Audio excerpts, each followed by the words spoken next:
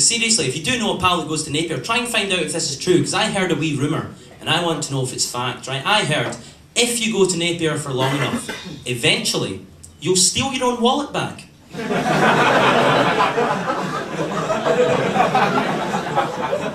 So, someone please, find out if that's true, that'd be absolutely awesome.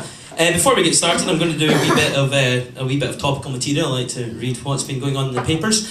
And according to the Record, all men should be worried because gay rape is on the increase. I'm not worried because I'm not gay.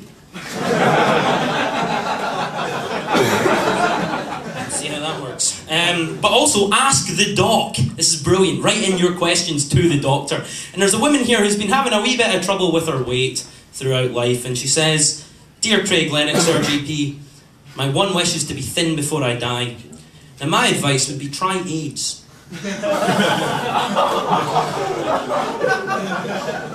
It's got a good success rate. Now the more observant among you will have noticed I'm not the most politically correct person in the world. And I think I can stem this back to my nursery teacher, right? Because this is a wee example. He came in one day and he went like that. "Alright class, we can no longer sing Baba Black Sheep because it's not politically correct. So instead, we'll be having a wee game of Gook Whispers."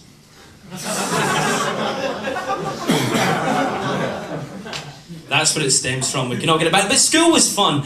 And do you remember getting all these wee sayings you get taught throughout school, like, you know, to help guide you through life? Like, it's not the winning, it's the taking part that counts. Now, history boy here will back me up when I say, fuck the Swiss, at least the Nazis got into the spirit of things.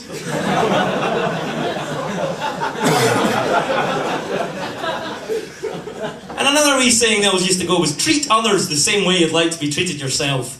Don't know about you, but maybe that explains why gay rape's on the increase in this country.